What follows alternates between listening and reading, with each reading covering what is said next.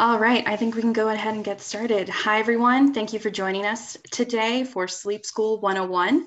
My name is Lauren Apicella, Associate Director of Alumni Relations, and with my colleagues, Dean Prashant Malavia, Dean Carey Pace, Sarah Tillotson, we are pleased to offer this session as part of Operation Cure Personalis. Operation Cure Personalis is a series that encourages the entire McDonough community to make more meaningful connections and take care of themselves and each other, with events and workshops that focus on mental health and well-being. With stress levels higher than ever right now, sleep is critically important to wellness. So I'd like to introduce Kristen Rainey, founder and CEO of the Northstar Sleep School, who will lead us through our workshop today in order to help us take care of ourselves and improve our sleep. So thank you so much for being here, Kristen. As a quick note, we'd like to ask you all to use the chat function to participate in the webinar today. And please remember to send your chats to all panelists and attendees. But if you're having any technical difficulties, use the Q&A function and I can help you out. So with that, thanks so much, Kristen, and let's get started. Wonderful. Thanks, Lauren, and thanks, Carrie. It's great to be here today. As folks continue to trickle in, I'd love to ask for everyone to enter into the chat board with your affiliation with Georgetown and where you're calling in from today. That would be really great for me to see the massive range. We had quite a range on Wednesday when we did another session, and I'd be excited to hear more about all of you. So you can go ahead and just select panelists and attendees in the chat board and share with us your affiliation and where you're calling in from. So again, thanks to Georgetown for having me, and special thanks to Christine Kidwell from Georgetown's Business for Impact program. I'm really excited to have the opportunity to share more with all of you about a topic that has taken on increased importance for me personally. So much so that I left my job at Google a year ago, and I'm now focusing my time and energy full time on launching and now running Northstar Sleep School, a business that's focused on sharing with others how they can get better sleep.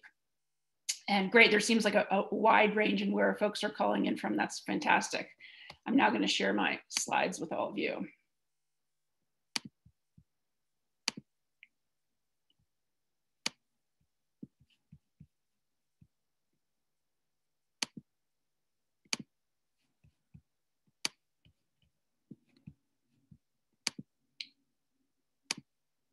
Great, so here's what we're going to cover today.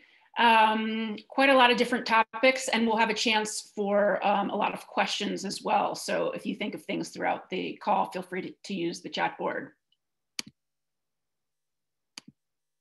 So I'd like to share a little bit of context on how I got to the point of talking with all of you today about sleep.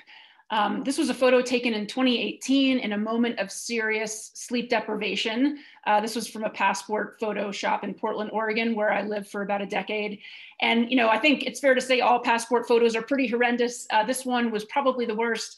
And it's really just showing how completely exhausted and stressed out I was. The context is I was trying to figure out how to apply for a Chinese visa and an Indian visa at the same time for upcoming work trips. And then I also learned that I didn't have enough passport pages, and I wasn't able to part with my current passport because I was about to leave on another trip to Copenhagen for work in 10 days. So it was a stressful time, and you can see that I was quite exhausted in the photo.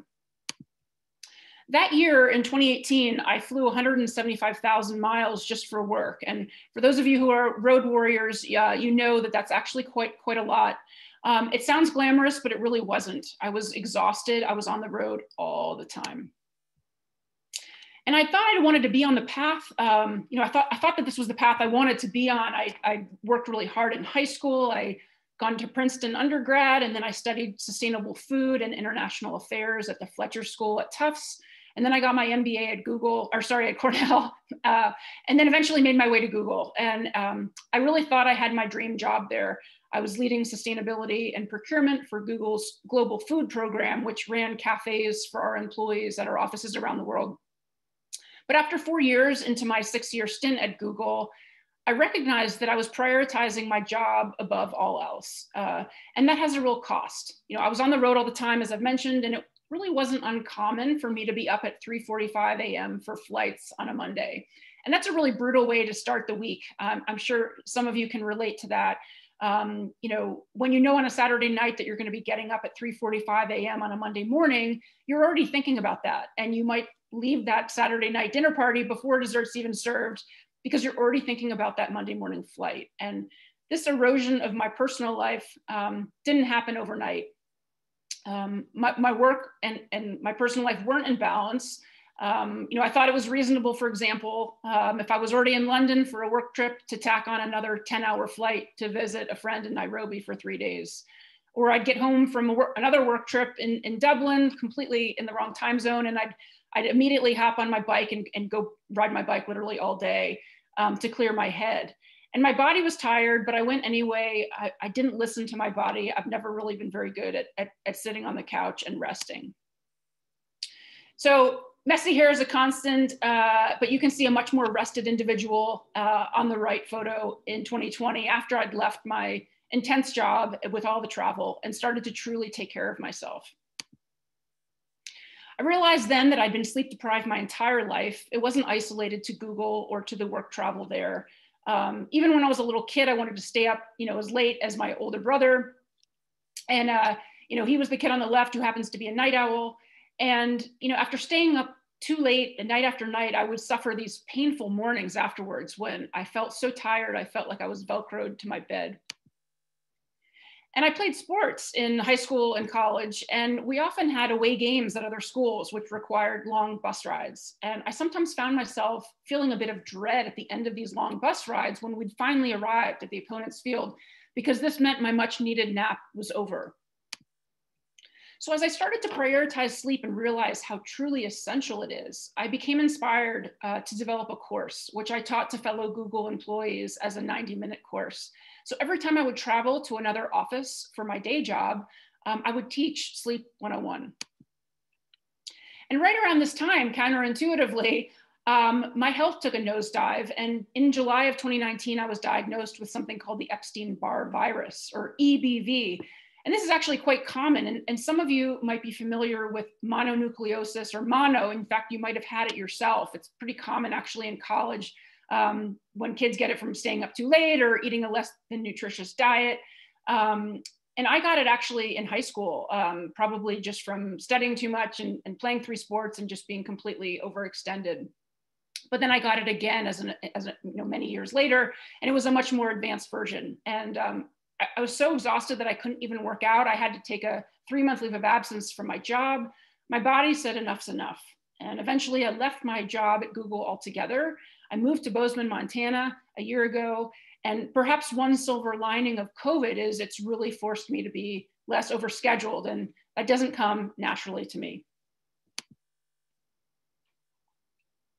So that brings us to today and to this webinar.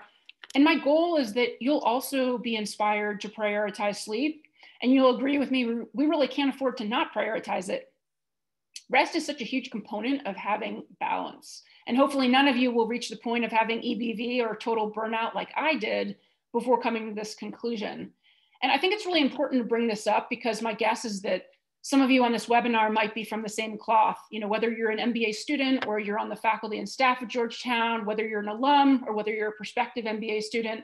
My guess is that there's a lot of type A overachievers on this webinar who might be able to relate to the notion that it comes more naturally to us to put our foot down more firmly on the gas pedal rather than take our foot off the gas pedal.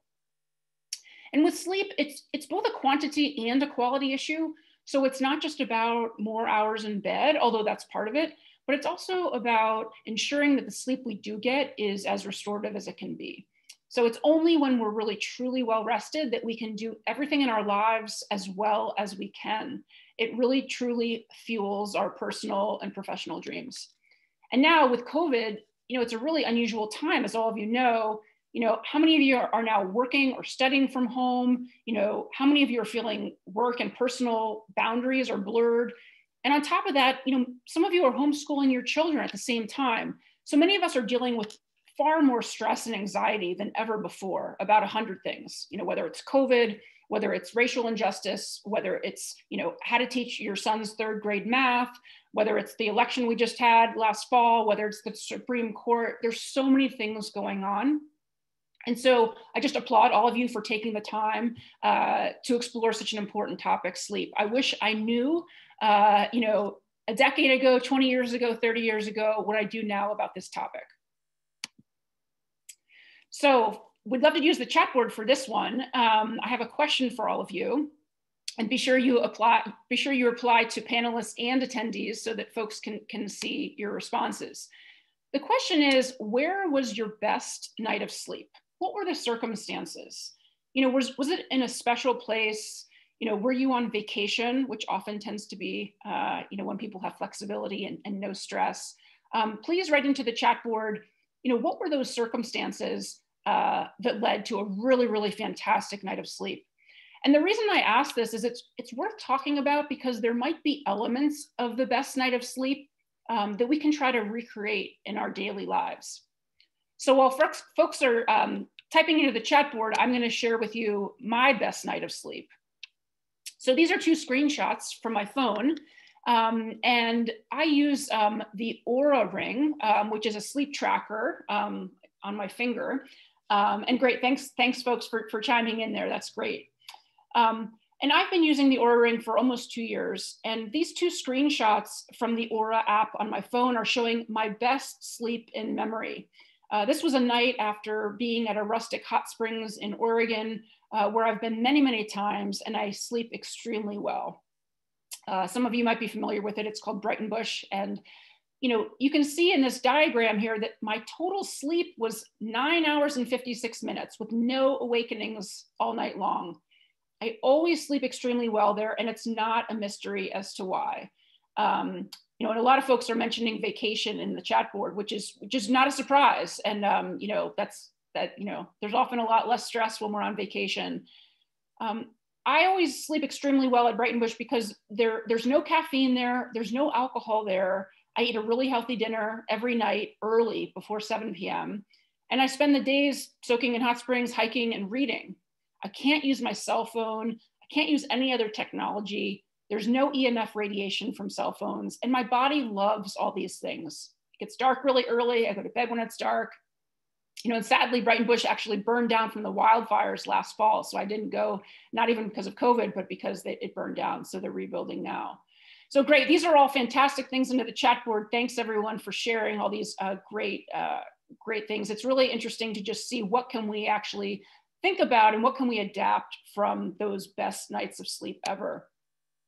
And now the next question, I'd love to use the chat board as well, is feel free to type in an example of one of your worst nights of sleep ever. The circumstances might have been out of your control. Maybe you were in the waiting room of a hospital. Maybe you were stressed out about a job interview the next day or an important presentation. Or maybe you were stranded at the airport on a layover. Or perhaps you don't sleep well on nights when you work late on your computer. So similarly, I think it's interesting to take notice of these variables and to avoid factors in our control that may have contributed to that worst night of sleep ever.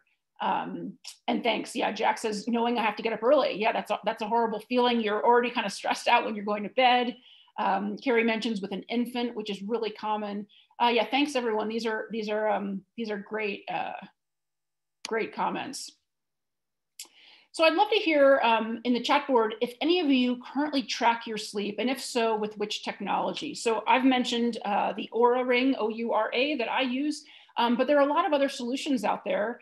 The Jawbone is one, Whoop is another, the Apple Watch or the Fitbit. If any of you use those things, feel free to type that into the chat board. It'd be great to see the spectrum from all of you. Now, I'd love to turn to last night. And I know some of you track your sleep and some of you don't, but please write an estimate into the chat board of how much sleep you think you got last night. And a few things to keep in mind is, when we estimate our sleep the night before, it's very common to overestimate how much sleep we've gotten.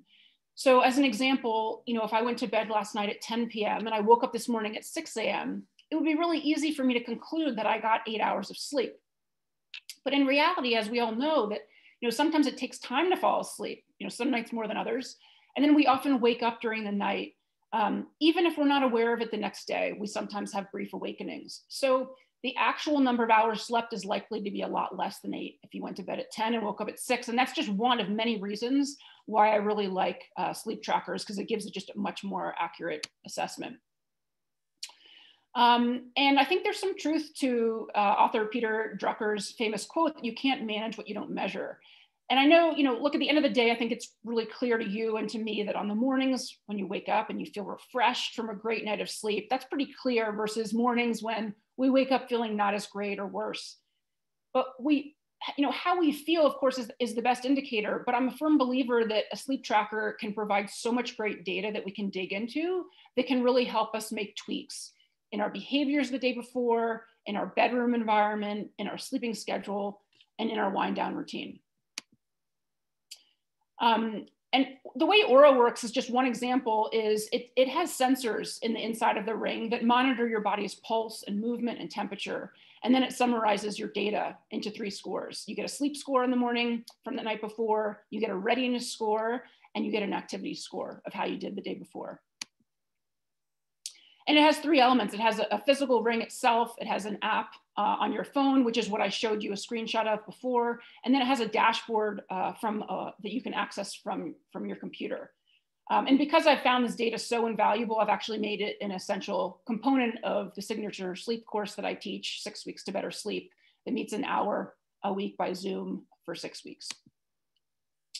So I'd love to take a look at some of the myths about sleep. So first, here's the fundamental question. How much sleep do we actually need? We're all really busy people, whether you're an MBA student or a faculty member or staff member, or an alum or a prospective student. My guess is that time is a limited resource for all of you. In fact, perhaps it was even a challenge just to get on this webinar today on Friday. Wouldn't it be great if we only needed 5 or 6 hours of sleep every night? How many of you have heard this or you've said this yourself? I can get by on 5 or 6. Does this look familiar to anyone? Well, the truth is that only 1% of the population ranges from the recommended 7 to 9 hours of sleep. And that goes in both directions. So there are actually a few people out there who need more than 9 hours. And then there's a few people who are truly okay with getting less than 7. But this 1% of the population has a genetic mutation. So you might be very skilled at being fully functional, looking awake, seemingly alert, but instead of framing it as how much can I get by on, another way of thinking about this is, how can I be at my absolute best in every part of my life, from a productivity perspective, from a physical perspective, and from a well-being perspective. So Fitbit, one company that some of you have said you use to track your sleep and your activity, has quite a lot of sleep data. And this is a slide that's showing that the average Fitbit user is getting 6 hours and 38 minutes of sleep a night on average. So just think about how that compares with you and how much sleep that you think you're getting. It's only fairly recently that we've started being truly sleep deprived. So this is a Gallup chart, and it's showing that in 1942, the average sleep was 7.9 hours per night, and today it's 6.8. 100 years ago, less than 2% of the population in the US slept 6 hours or less. But now it's almost 30% of adults in the US that are regularly sleeping 6 hours or less. And it's even more dramatic with kids. So 5 to 18-year-olds are sleeping 2 hours fewer per night than our counterparts 100 years ago. So how many of you have heard this as well? Or maybe you've said it yourself. I can make up for it on the weekend. Unfortunately, we can't bank sleep. You need it every single day. And the best thing we can all do is consistently get good sleep throughout the week, whether it's a Tuesday night or a Saturday night. So think about every night as its own unique opportunity. Like busyness, it's a source of pride for many of us, especially those of us who are driven overachievers, that we'll sleep when we're dead. Now is the time for living, carpe diem, hurrah.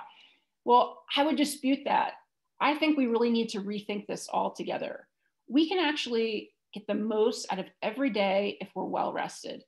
From a learning and memory perspective alone, getting sufficient sleep is actually the most efficient thing we can do with our time. So the joke's sort of on us for those of us, guilty, right? Who used to stay up all night studying for exams in college or in grad school, or preparing for a presentation for work till 3 a.m. We would have been better off just going to bed. And the benefits are beyond just learning and memory. So when we don't get enough sleep, our body experiences increased inflammation. We have increased levels of the stress hormone cortisol. And that's something that I personally have been struggling with a lot the past few years. As I mentioned, being in fight or flight mode all the time is just not healthy. And it's really shocking the number of health issues that we're dealing with in our bodies, when in fact, if we were all well rested, many of those health issues would not be as severe, or they wouldn't be issues at all. Matthew Walker is a professor at UC Berkeley, and he's also the author of a fantastic book called Why We Sleep, and he consults at Google. And he says, sleep is the single most effective thing we can do to reset our brain and body health each day. Unfortunately, many well-known people, including world leaders with enormous responsibilities, didn't get the memo. All the folks on this screen didn't prioritize sleep or don't prioritize sleep. As just one example, Thomas Edison thought sleep was a total waste of time, and he tried to minimize it. He followed something called a polyphasic sleep cycle, which describes having many sessions over a 24-hour period, which is in contrast to what most of us do, which is a monophasic pattern, when we sleep in one big chunk of time during a 24-hour period. And he would get 3 hours of sleep total during a 24-hour period. And Leonardo da Vinci was even more extreme. He would take a 20-minute nap every 4 hours. So over a 24-hour period, he would only sleep for 2 hours total. So, it's just really interesting to think about what some of the folks on the screen what their lives and what their accomplishments might have been had they actually been truly well rested. And in contrast, here are some of today's business leaders who have a very different approach to sleep, and they don't treat it as a burden. They actually embrace it. So as a couple of examples, Jeff Bezos tries to get 8 hours of sleep every single night, and he credits being well rested with helping him tackle decision fatigue. Mark Bertolini is another example, and when he was CEO of Aetna Insurance, he would actually incentivize his employees to get adequate rest because he thought it was so critical. So he would say that if an employee there got 20 nights of sleep in a row of 7 hours or more each night, he would give them a $25 a night bonus. And that incentive is really fantastic because it encourages sleep continuity, of really focusing on consistently getting that 7 to 9 hours without running a sleep debt during the week. So I'd love now to dig into some of the stages of sleep. Here's a typical progression throughout a night of sleep.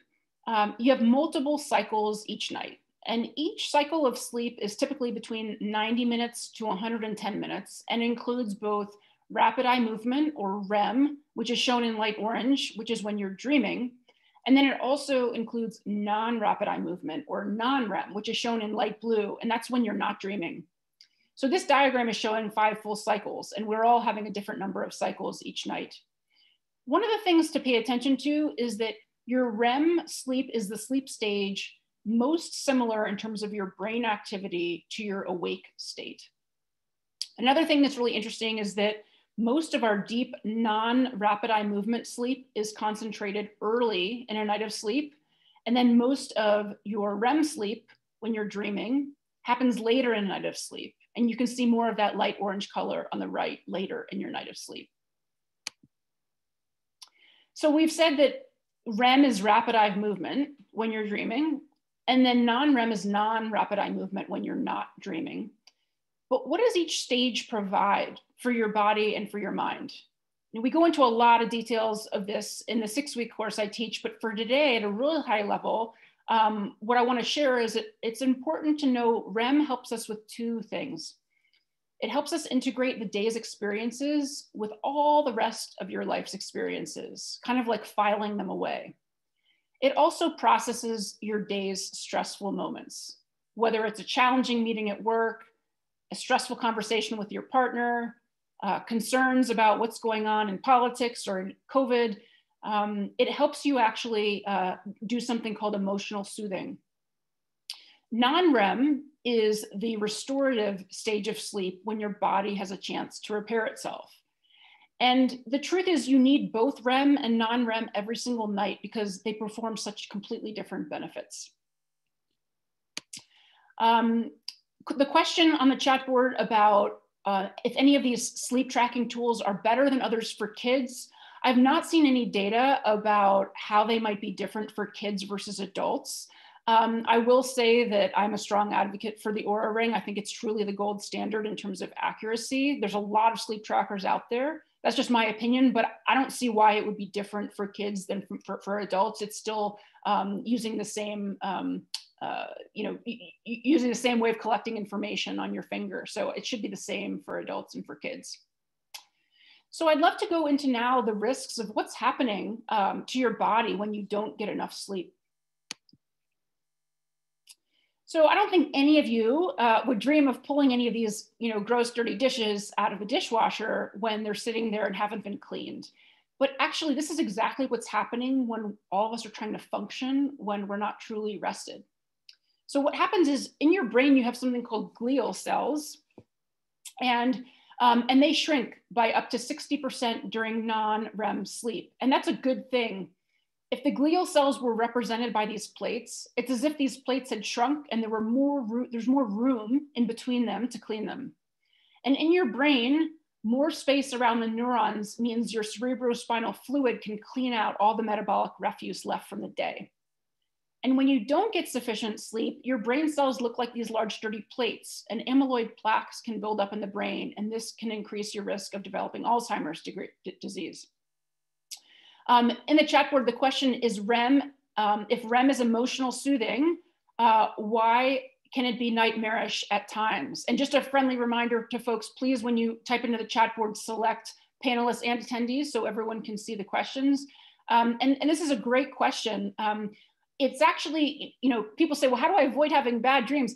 Bad dreams are actually a good thing because it's helping your body work through troubling things. And so actually this emotional soothing process works because you're processing things that might be difficult over in your dreams. So it's actually a good thing, even though it might not be pleasant. It's a good thing for you for the next day because you're going to be better equipped to have a sort of a reset emotional compass for the next day. And while there are innumerable health implications when we don't get enough rest, today I want to focus on two of them. And the first is about how sleep deprivation impacts learning and memory, which I would imagine is a priority in an academic setting like at Georgetown. So if you don't sleep well on that first night after you learn something, you lose the chance to consolidate those memories, even if you get lots of great sleep a few nights later. This is true whether you're studying for an exam, whether you're taking a language class, whether you're playing an instrument, whether you're learning anything at all. So you need great sleep that first night after learning to lock in those new learnings into a safer spot in your memory. Matthew Walker calls this the save button, which I really like. You also need great sleep the night before a day of learning so that your brain is prepared to learn new things. I can't overstate this point because like many of you, I used to work so hard in school, from elementary school all the way up through grad school. And it was often so tempting to stay up 1 or 2 more hours to cram more facts into my brain for that exam the next day, because there's always more to learn, right? But this is really an inefficient use of our efforts. I truly would have been better off going to bed. The second risk of not getting enough sleep that I want to focus on today is the connection between sleep and eating habits. So sleep deprivation impacts our hormones that regulate hunger and appetite, and that makes it really difficult to control our weight when we're not well rested. I know a lot of people, and I'm sure you do too, who pay a ton of attention to their diet, and they might also pay a ton of attention to exercise, but they treat sleep very casually. And this is a mistake. Let me share what's actually happening. So you have one hormone called leptin, and leptin normally lets you know that you're full, but when you're sleep deprived, you make less of this hormone, so you're less likely to feel full. And then at the same time, it's a double whammy effect, because when you're sleep deprived, you have increased levels of another hormone called ghrelin, which lets you know when you're hungry. So you feel way more hungry than you should. And in addition to that, it's worse because you crave unhealthy things like cookies or chocolates or ice cream or salty snacks. And I'm sure many of you can relate when you're really, really tired, or maybe you're, jet lagged from a trip. I don't know about you, but I crave really unhealthy things for breakfast, like, donuts or things that I wouldn't normally eat. Whereas in a normal situation, I would eat something much more healthy for breakfast, like steel cut oatmeal or something like that. So the encouraging news is that when we get enough sleep, it really can truly help control body weight. There are a lot of things that can interfere with our sleep, whether it's caffeine or alcohol or technology, specifically the blue light from our gadgets, or noise or light or temperature or food. And today I'd like to focus on two: caffeine and then the blue light I mentioned from our digital screens. So first, let's talk about coffee. How many of you are coffee drinkers? I have become a total coffee addict, unfortunately. I wish I weren't, but I think, I spent so many years of my life not drinking coffee. And then when I arrived at Google, I was always tired. I was always in the wrong time zone. And then we always had these lovely coffee bars with free drinks with, beautiful macchiatos and cortados and other espresso drinks. And now I can't stop. And, what's actually happening in our body is that the coffee is tricking us into feeling alert and awake. And that doesn't seem like it's an issue. Okay, caffeine's blocking this sleepiness signal that's normally communicated to our brain by adenosine, which is a compound. And that doesn't seem like an issue, but the problem is caffeine stays in our system. So a half-life of any drug, as many of you know, is how long it takes for your body to remove 50% of its concentration. And for caffeine, the half-life is 5 to 7 hours. And so that means if you're having a cup of coffee at 3 p.m., half of it's still in your system when you're trying to go to sleep later at like 10 p.m. So again, if you have a cup of coffee at 3 p.m., half of it's still in your system at 10 p.m. I'd also love to address decaf, because we might think that that's actually, a safe bet by having that after dinner. But actually, decaf is not entirely absent of caffeine. So 1 cup of decaf has 15 to 30% of the dose of a regular cup of coffee. This was really news to me. So this is something to consider. And then another thing to consider about coffee and caffeine is that what might have worked for you 10 years ago or in college might not work today.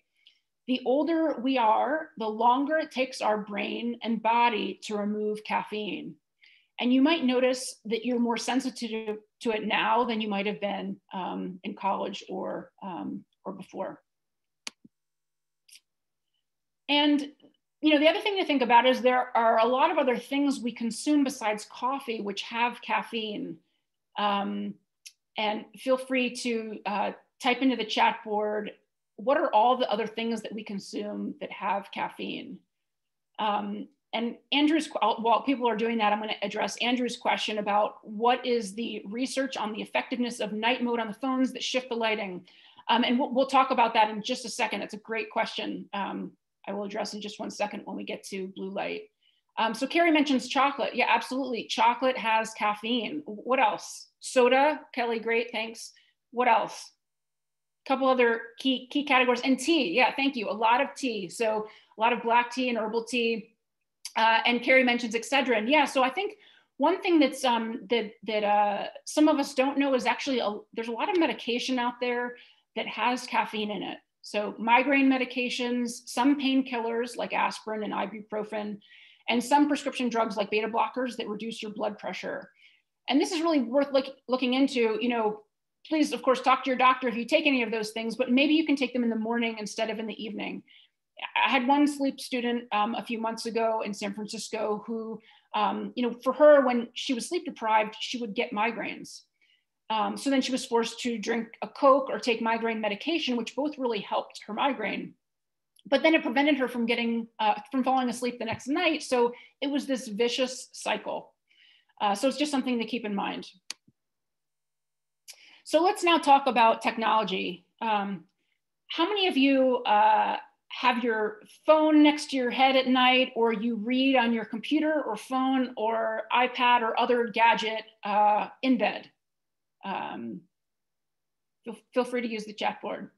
So when we look at our screens, at night, and specifically when we see that blue light that emanates from our screens, what happens is it delays the onset of melatonin, and melatonin signals to our body when it's time for sleep. So this is a real issue. And it's actually not just the blue light that's the problem. It's also the temptation to respond to one more work email. That's really hard to resist, right? And that can often get us riled up and not in a good, relaxed state for sleeping. Responding to a stressful work email should not be the last thing you do before you shut your eyes. And 90% of people do use some sort of electronic portable device 60 minutes or less before bedtime. So what's the solution? If you're committed to tackling this issue, there's a couple different options here. One is you can develop a strict schedule with yourself about when to turn off your gadgets. For example, you might say no phones, no laptops after dinner, no iPads after dinner, or none of those things 3 hours from bed, or even 1 hour from bed is better than nothing, right? Another thing folks do is turn off all ringers and put their devices in another room when they go to sleep. So I know some families where they have like a shelf in their living room that's not their bedroom, where they all plug in their devices, and that removes the temptation from looking at it before bed, and especially if you wake up in the middle of the night. Other people have a rule about no technology in the bedroom, and I think that's a great rule. I follow that myself. And other people decide, what, I'm only going to read from printed books and magazines in the evenings so that I'm not looking at all that blue light. So that's one sort of spectrum of choices. If those options are just crazy and you say, well, Kristen, I have a demanding MBA schedule, or I have a demanding career, there's no way that I can avoid looking at my screen late at night. A couple other things you can do, and folks have asked about this in the chat board, is you can switch your device to the night mode by going to settings. Or you can get the Flux app on your devices. And basically what those things do is they change the lighting on your gadgets so that you're not getting as much blue light. Other people have asked in the past, well, what about the Kindle? The Kindle Paperwhite is certainly a better choice in terms of having less blue light, but the Kindle Paperwhite does not have zero blue light. So I would say those things are sort of Band-Aids, and the better thing to do would actually be to try to not be looking at your gadgets right before bed. A final option is they have something called blue blocker glasses, which some of you might be familiar with, which protect against that blue light. And you can order these. There's a bazillion options out there. You can look on Amazon and other websites. I happen to like a brand called TrueDark, T-R-U-D-A-R-K, which is the company founded by Dave Asprey from Bulletproof Coffee. And I have a version on there called Twilight. That's the model that I have. And I wear those in the evenings if I'm watching a movie. I'll definitely wear those. And if I have to work on my computer late at night, I will use those, but I try to avoid it.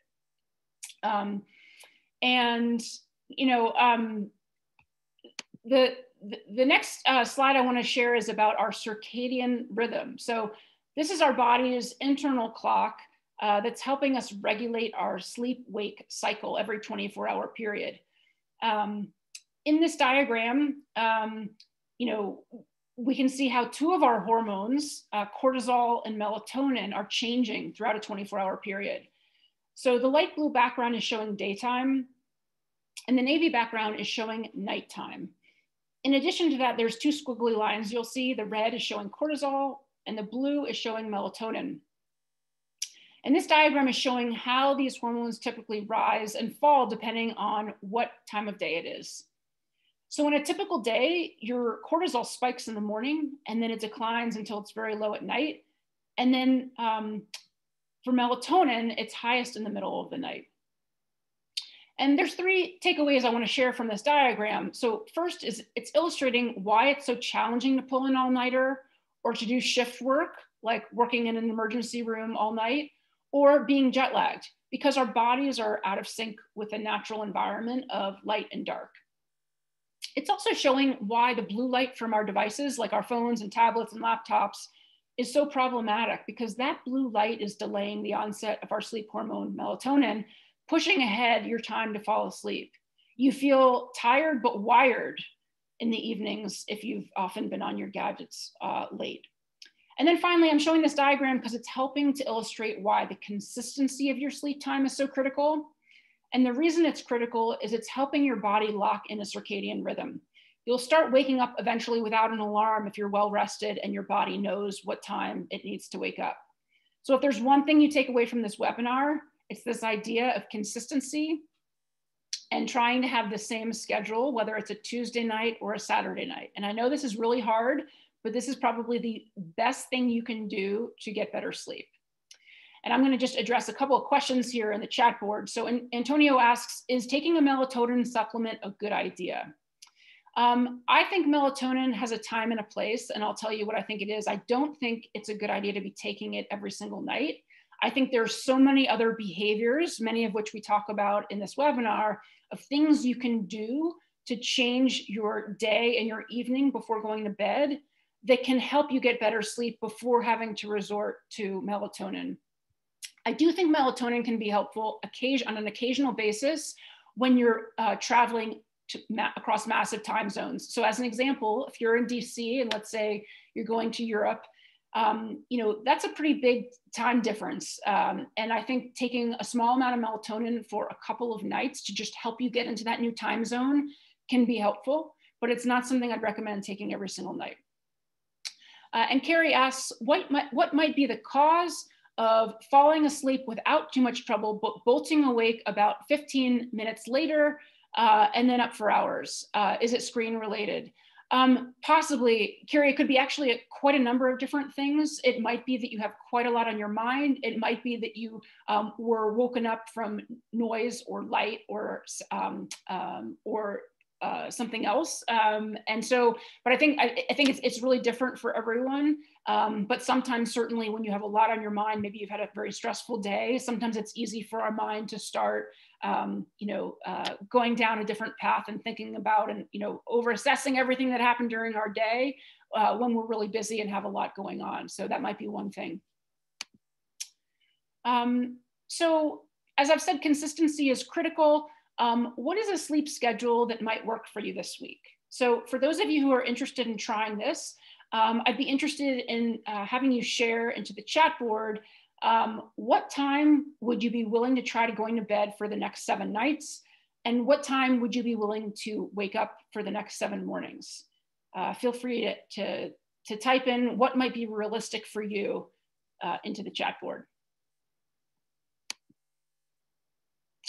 Great, thanks, Chris. You're the first brave person. 10:30 to 6:30, that's great. 1 a.m. to 8 a.m., okay.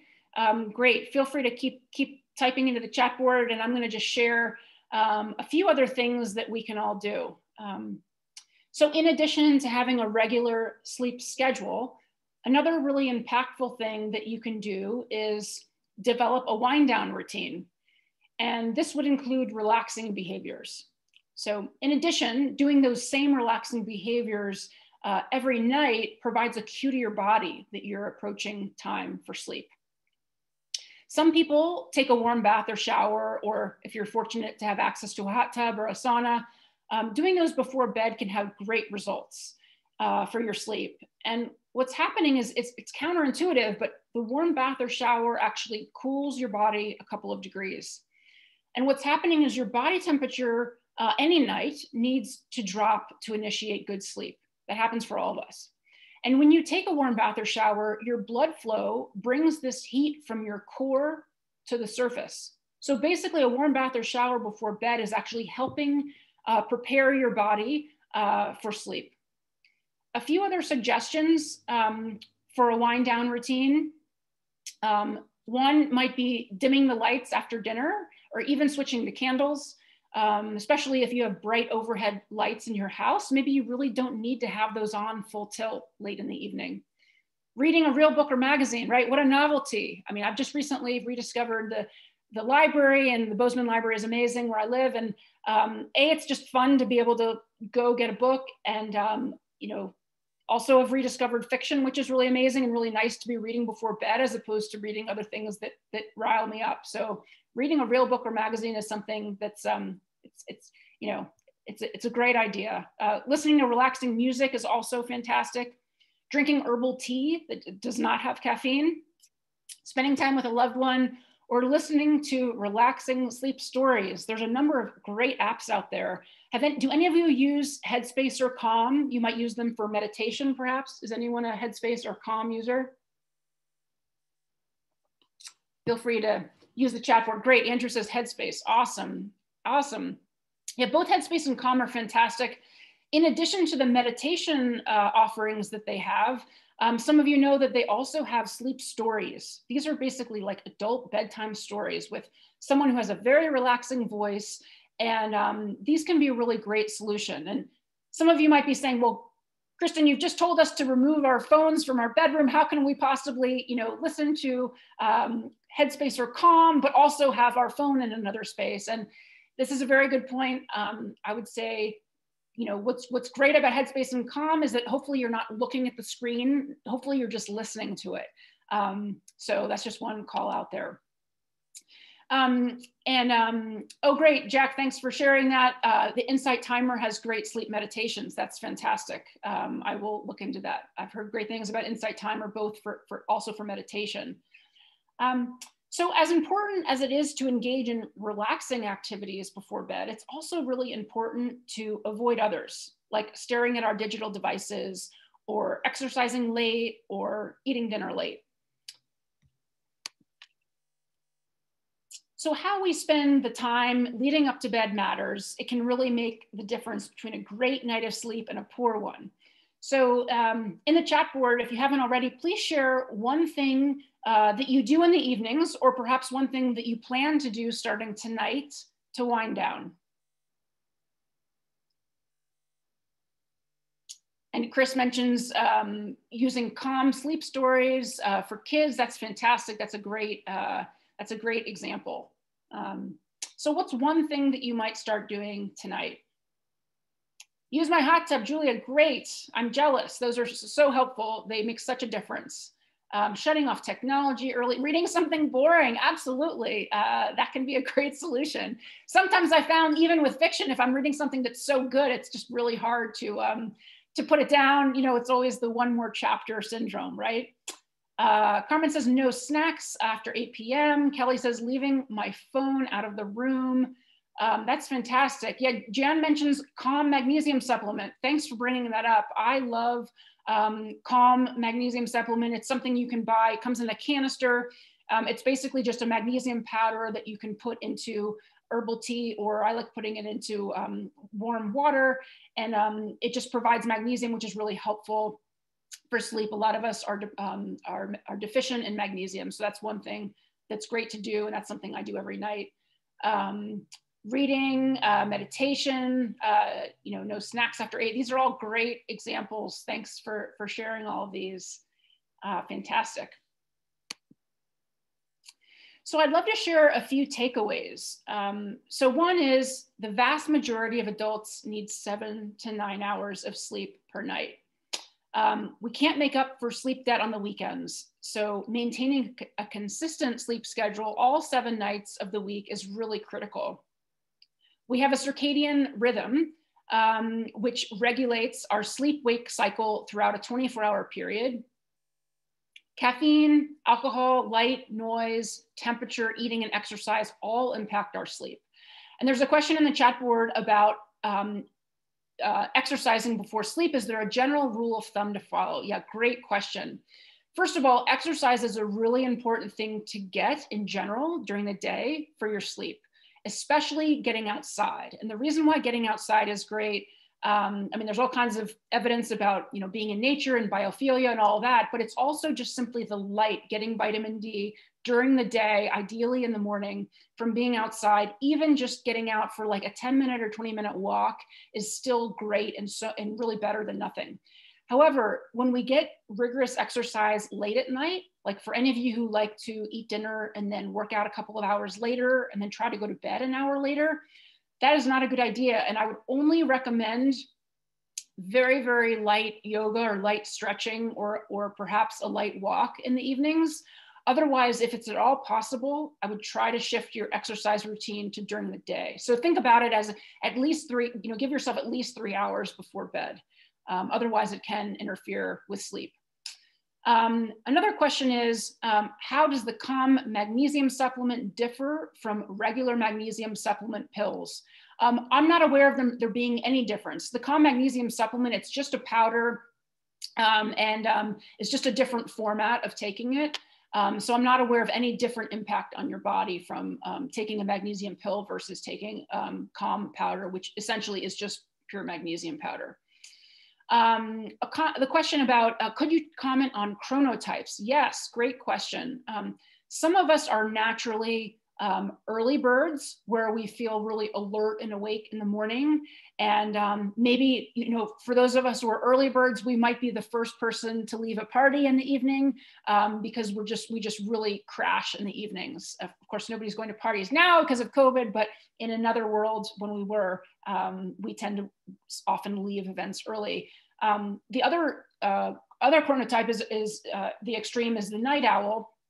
And night owls tend to have way more energy in the evenings, and it's really hard for some of them to go to an 8 a.m. class or to have a meeting at 8 a.m. or 9 a.m. And unfortunately, our world, especially the business world, is really geared around early birds and not really around those folks that might be at their peak at like 5 or 6 or 7 or 8 p.m. And some people have flexibility in their work environments and are able to adjust when they work. And if that's the case, you're very fortunate, and that's great, so that you can cater around your optimal energy.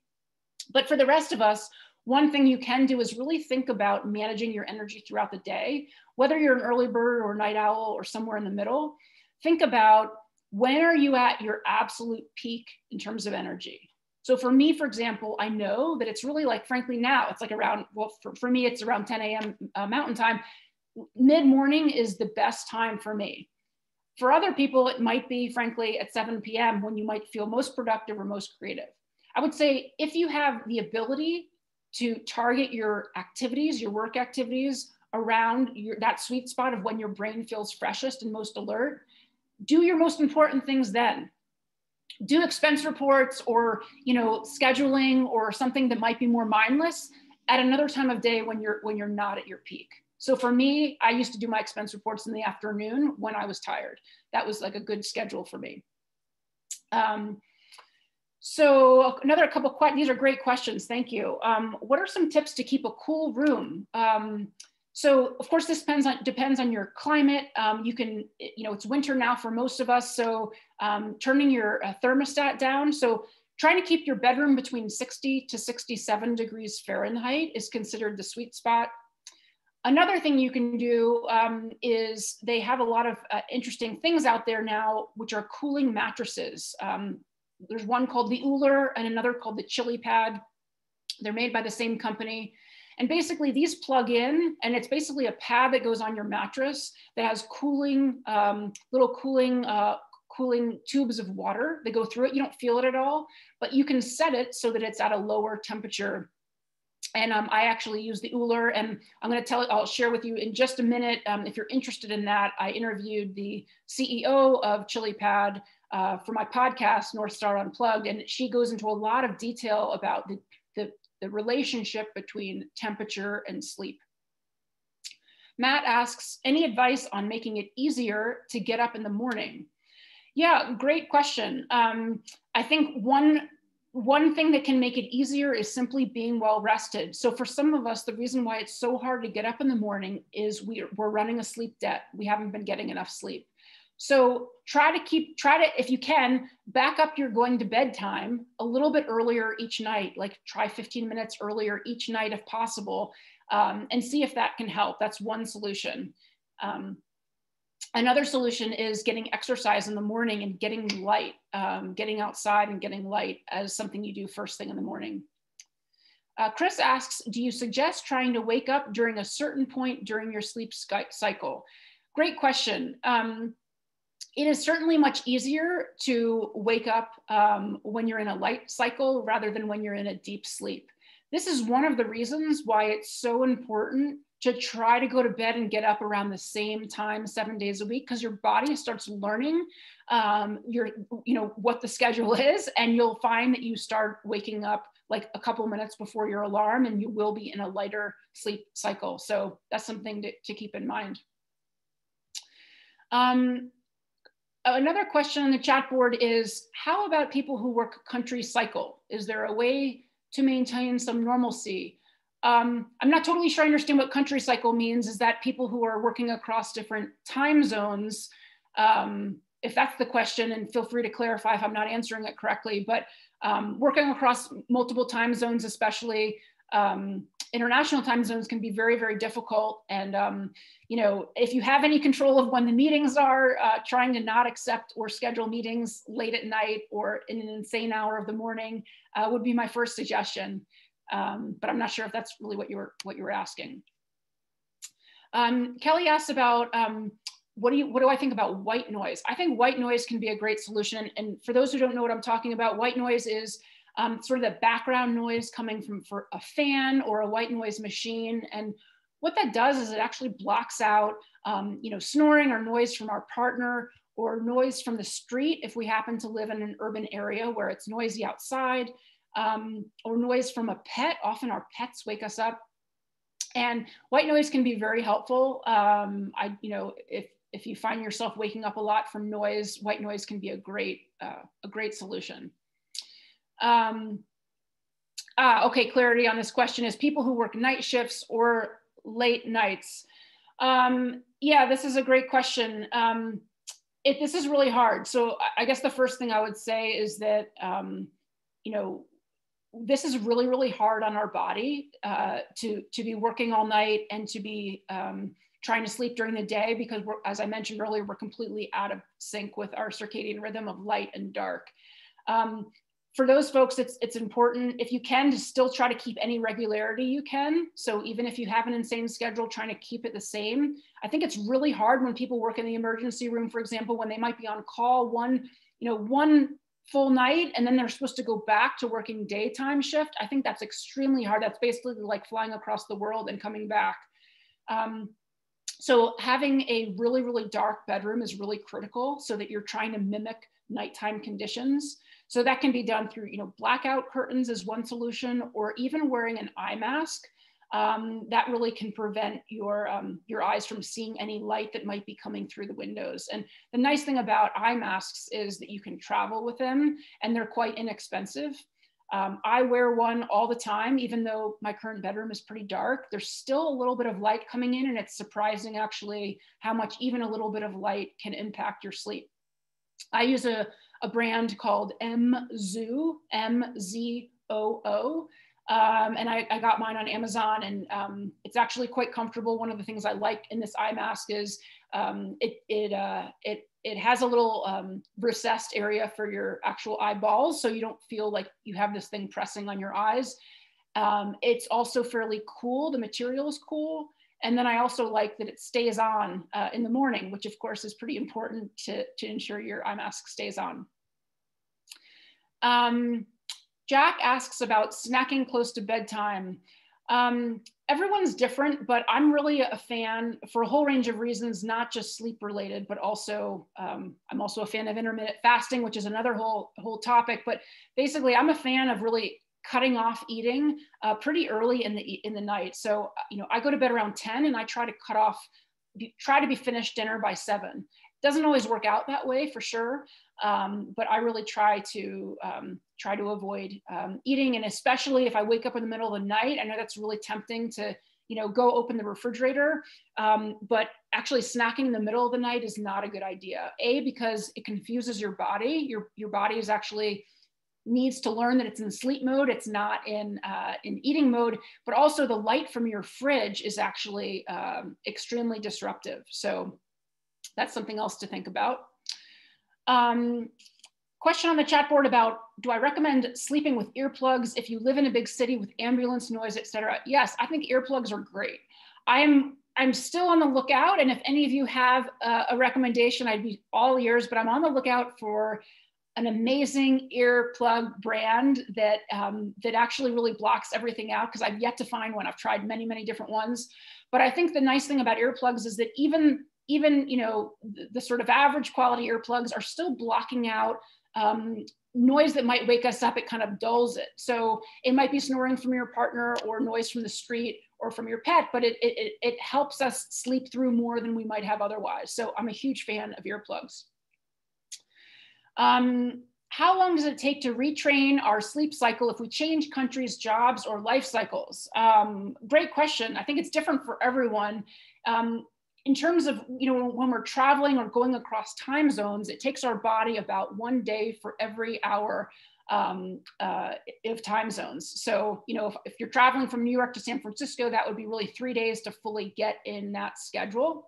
Of course, one thing that you can do if you're traveling, and I have a whole, like literally a whole course about travel and sleep, but one thing that is really helpful is trying to prepare your body a few nights before a trip. So for example, if I were traveling from San Francisco to New York for work, one thing I might do is start going to bed an hour earlier and getting up an hour earlier from the West Coast, so that I'm starting to sort of work my way across time zones and prepare my body. Another thing you can do if you're on a very short trip, maybe you're only gone for a couple of days, is actually staying in your home time zone. Of course, this is easier said than done. If you're someone who lives in New York and you're traveling to San Francisco, it's really easy to just go to bed right after that work dinner and then, you know, wake up at, you know, what might be 4 a.m. Pacific time, but might be 7 a.m. from the East Coast, what you're normally in.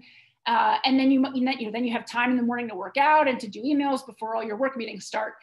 It's harder to do that the other direction. So if you actually live in New York, or sorry, if you live in San Francisco and you're heading to the East Coast, it's very hard to just say, hey, I'm not going to arrive at that 8 a.m. work meeting because it's 5 a.m. in my local time zone. So just something to consider. But if you can stay in your home time zone for a short trip, that's actually least disruptive on your body. Paula suggests Max silicone earplugs. Thanks for that. That's a great suggestion. And Michelle says happy earplugs work great. We'll have to try that. Michelle asks, any thoughts on ear sound machines like Bose? Yeah, there's a lot of quite expensive, frankly, earplugs these days that have sound blocking. I have not used any of those. I'm curious about them. What I don't like about some of them that I've looked into is that they communicate by Bluetooth, and I think Bluetooth can interfere with sleep for some of us. So that's one thing that I don't like about them, but could be worth trying. Sandra asks, should we put blackout shades in our kids' rooms? I think it's a great idea. I think it can make a real difference. It might be easier to put blackout shades in rather than, you know, depending on your kids and their habits, it might be harder for them to keep eye masks on all night. But yeah, I think blackout shades are a great solution, whether you're an adult or a kid. Another question is, what does the research show about using CBD to improve sleep? CBD can actually be a great solution. It really helps a lot of people with their sleep. I wouldn't recommend the same response when someone asks about melatonin. I wouldn't recommend using anything every single night. I think CBD can be helpful, but there's so many other things we can try that don't involve, you know, consuming anything. You know, thinking about what's the light in your bedroom, thinking about the noise in your bedroom, thinking about the temperature in your bedroom, thinking about when you had dinner, thinking about whether you got exercise that day. Are you doing relaxing activities in the evenings? Are you staying away from your gadgets, your blue light gadgets? I would try all of those things first before trying CBD. Another question is, what do you do if you wake up halfway through the night full of adrenaline, no caffeine in the day since 9 a.m.? Yeah, great question. If you wake up and it's really clear that you're not going to fall back asleep, you know, you've been in bed for, 20 minutes, staring at the ceiling and starting to get more and more anxious as you realize you're not falling asleep, I would actually get out of bed. I would avoid turning on any bright overhead lights, but I'd go to another room or another part of your house, perhaps go to a comfortable couch, and I would either read a real book or magazine, or I would listen to relaxing music, or I would listen to one of those sleep stories that we talked about earlier from Calm or Headspace or Another Solution. And until you get sleepy again, and then go back to your bed and try it again. Things I would avoid if you wake up in the middle of the night, all amped up, avoid getting on your computer.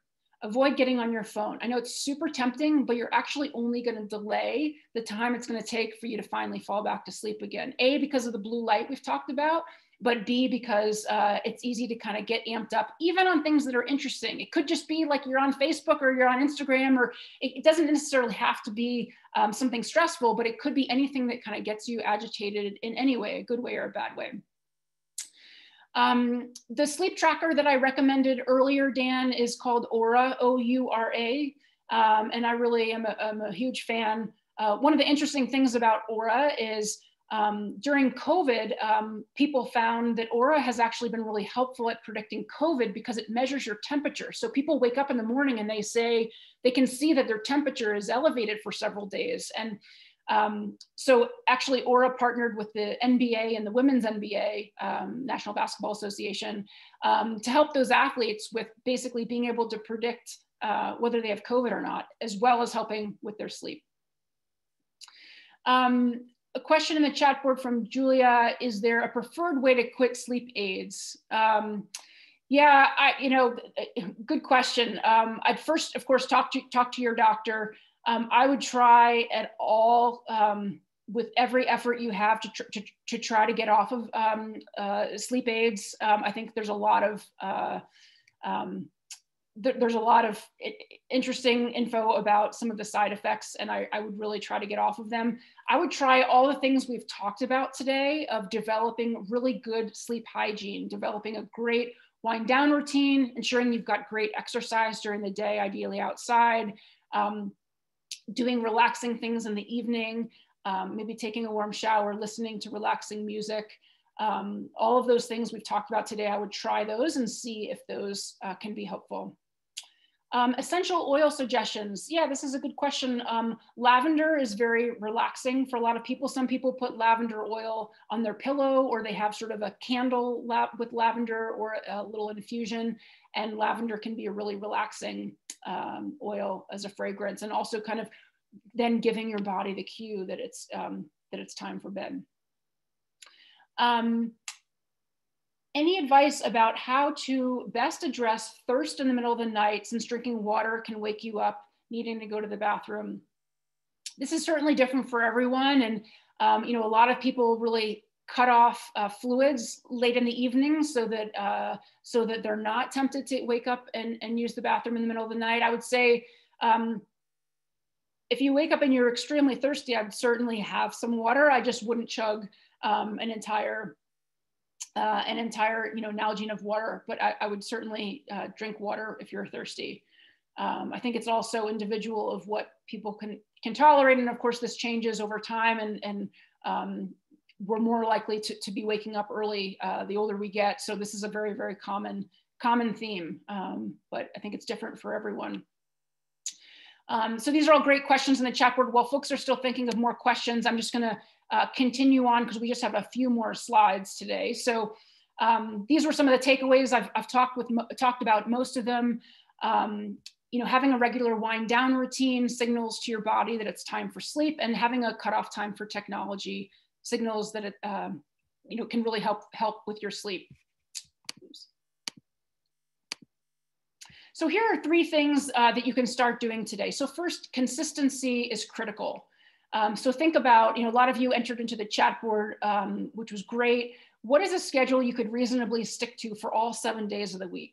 You might even enter it into your calendar, sometimes writing things down or telling a friend or a partner what you're trying to do can help with accountability, especially if you have a partner who likes to stay up really late, for example, and you're trying to actually go to bed a little bit earlier. Having a conversation about it can really help you to stick to it and help make it easier.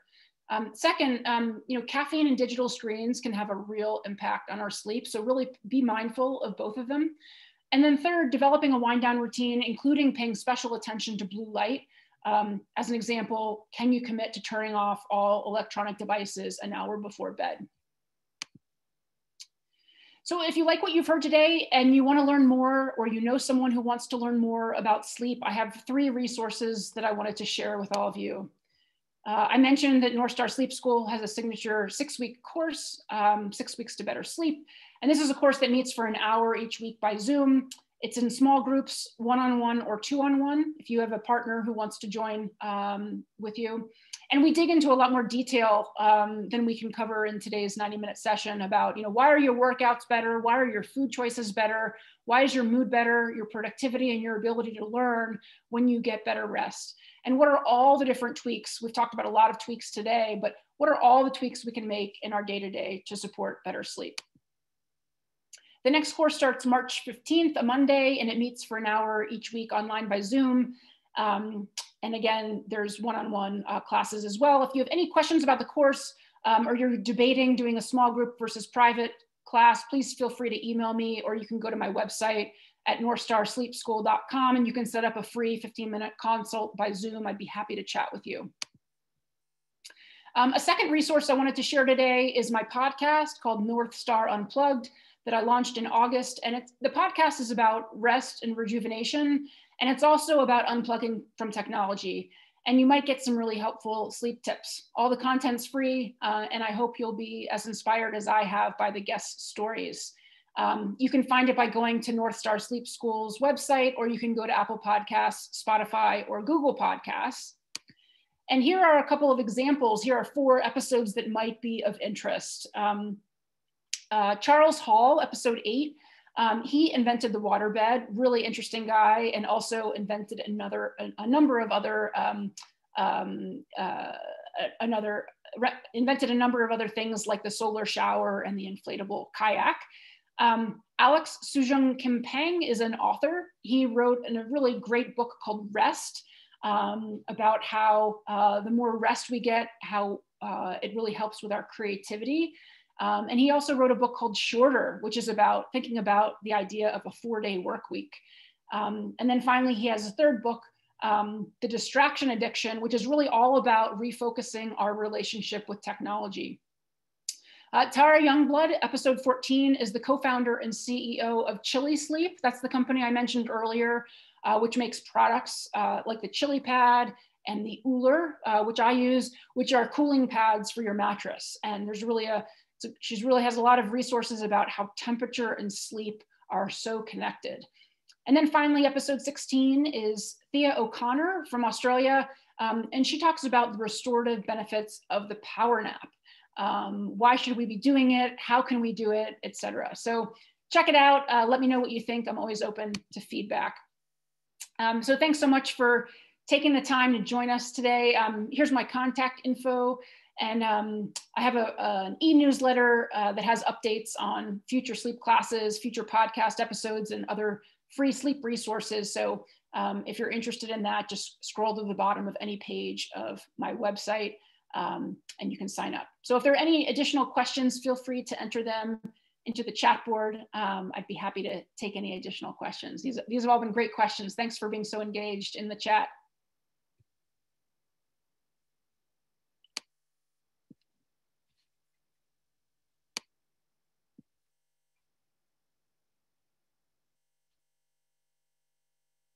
Kelly asks, do I have any privacy concerns with biometric trackers?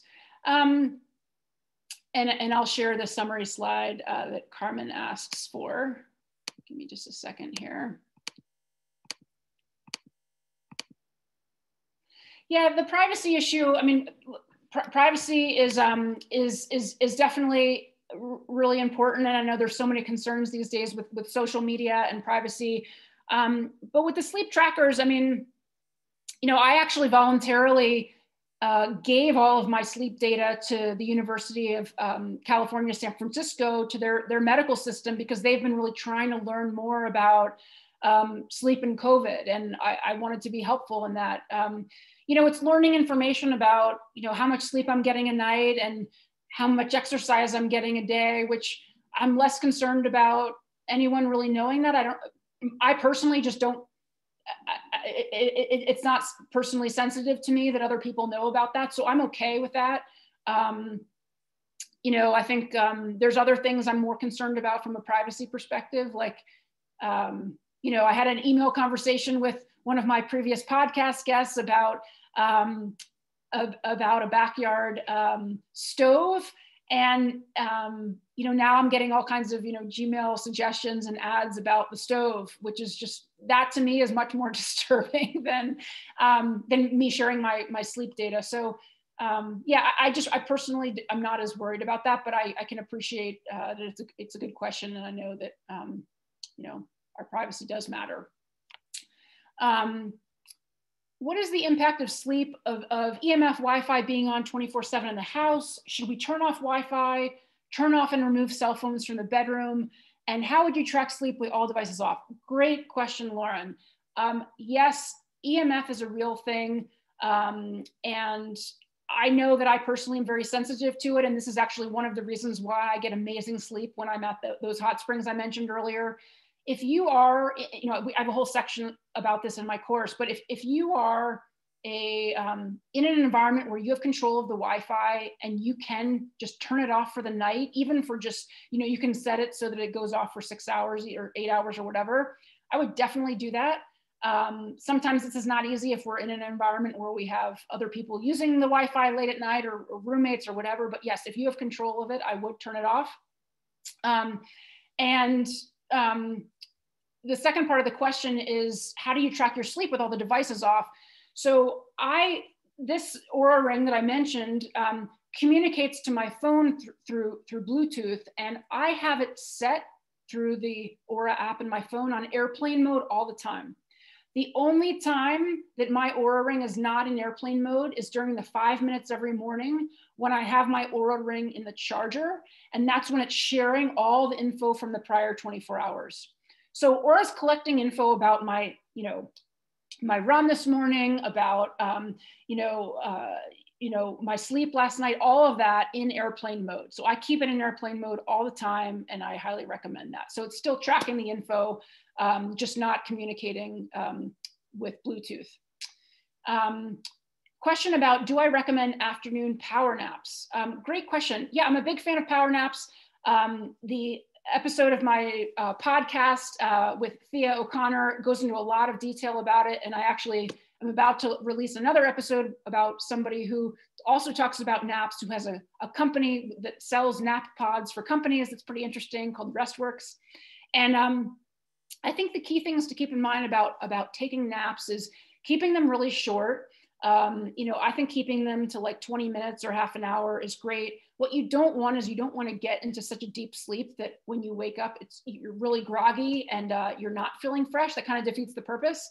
So that's the first thing. And the second thing is, I wouldn't do a nap late in the day. Like, I wouldn't do it at like 5 or 6 p.m. unless you have, huge plans to go out partying until 3 in the morning or something, which nobody, of course, is really doing right now because of COVID. So I would keep it earlier in the day, maybe like right after lunch, like maybe 1 o'clock or so, and keeping it short. So huge fan. I think naps can be really restorative, and just trying out different things of what works for you is great. Another question is, how long before bed should we stop looking at our TV and devices? And what temperature is recommended to sleep? Is that a personal preference, or is there an ideal temp?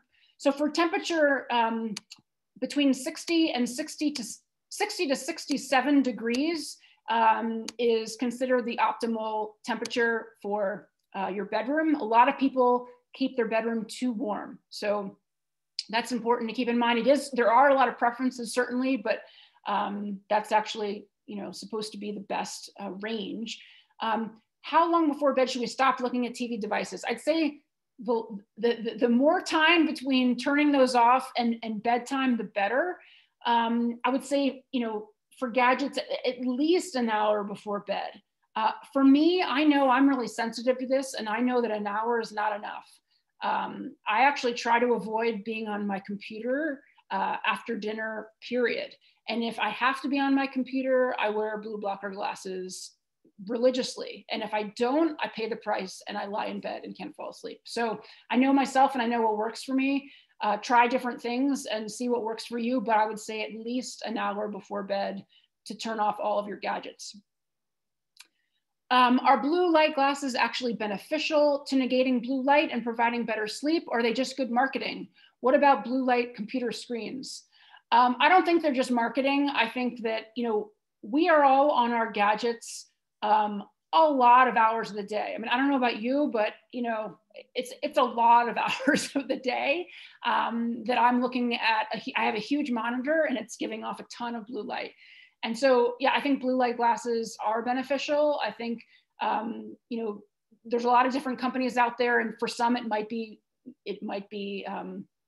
just marketing. I use a company I mentioned called TrueDark, and I really like those. TRUDARK. Blue light computer screens. I'm not sure if you're talking about the film that you can get that you buy separately. I think those can be helpful, but I'm a bigger fan of the blue blocker glasses. Question about what are the ties to sleep and mental health issues? This is like an entire class. There's so much connection.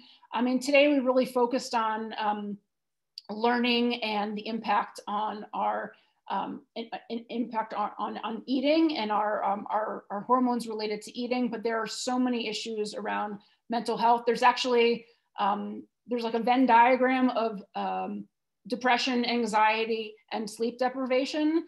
And so they're directly connected, and there's so much more. We could go into that for a whole class. So yeah, they're directly connected. Do I have an opinion on having an overhead fan on all night, even in winter, for ventilation purposes to increase sleep? I don't know about really the ventilation. I might say that, if it's keeping you cooler, that could be helpful. And then also, frankly, sometimes the white noise from fans can be useful as well, to block out, snoring partners or other noise. Jeffrey asks, some people swear they can't fall asleep unless the TV is on. How might they be persuaded to shift their belief? Yeah, this is a really bad habit, and I'm guessing that you're suffering the consequences of this if this is someone who's your partner. Yeah, I would say that, we prefer silence, and this is just simply like a bad habit that this person has gotten into. For you, as a short-term solution, wearing earplugs, but there's also light emitting from the television as well. So, wearing earplugs and wearing an eye mask could be a quick fix, but perhaps if that partner knew how much it was interfering with your sleep, that might be persuasive. There's another question about how important is vitamin D versus natural sunlight for our sleep. So one of the benefits, as Marvin, as you might know, is that natural sunlight is enabling your body to naturally produce vitamin D. So I would say for all of us, depending on what climate we live in, it's possible for us to be producing all the vitamin D we need simply by just getting outside. I know it's hard sometimes now, especially with working from home, studying from home. Sometimes we're out of our, all of our routines. But even if you can just get out for even 10 or 20 minutes a day, walk around and just try to get sunlight and avoid wearing sunglasses during that time. Actually, it's really important that the sun actually goes, literally through your eyeballs and now allows your body to make vitamin D. However, for some of us who are in climates where it's really difficult to be outside, sometimes you might need extra vitamin D. I personally take extra vitamin D every day. I've been taking it for a long time. I've lived in a lot of environments where it's quite dark, like in Portland. And, this is, something that's important because most of us are deficient. Another question here is, with Alzheimer's, have we seen a rise in diagnosis as people have slept less on average over the past 60 years? That's a really great question. I don't have a white paper in front of me with that connection, but I would not be surprised if that's the case. As I mentioned earlier, when we're sleep deprived, we have a buildup of amyloid plaques, and those amyloid plaques are making us more susceptible to Alzheimer's. So I think that what you're suggesting is very, very likely, but I don't have a white paper in front of me prove it. These are all great questions. On vitamin D, does it help to sit and work by a large window if you can't go outside? Yeah, I think, you know, sitting next to a window is better than nothing, for sure. And there's a lot of evidence about just in work environments about just ensuring that we do have enough light. But trying to get outside as well is also like the best thing that you can do. So even getting out for just a short walk can be really energizing and really helpful. So. Well, I really appreciate all these great questions and all the energy today from the group. I really wish all of you well. I'd love to stay in touch. I hope all of you have a great rest of your day, have a great evening, have a great weekend, and of course, I hope you sleep well tonight. So thank you so much, everyone, and take care. Thank you, Kristen. Thank you for joining us and sharing all of this valuable information. And so hopefully everyone will get some better sleep here. Thank you. Thanks, Carrie.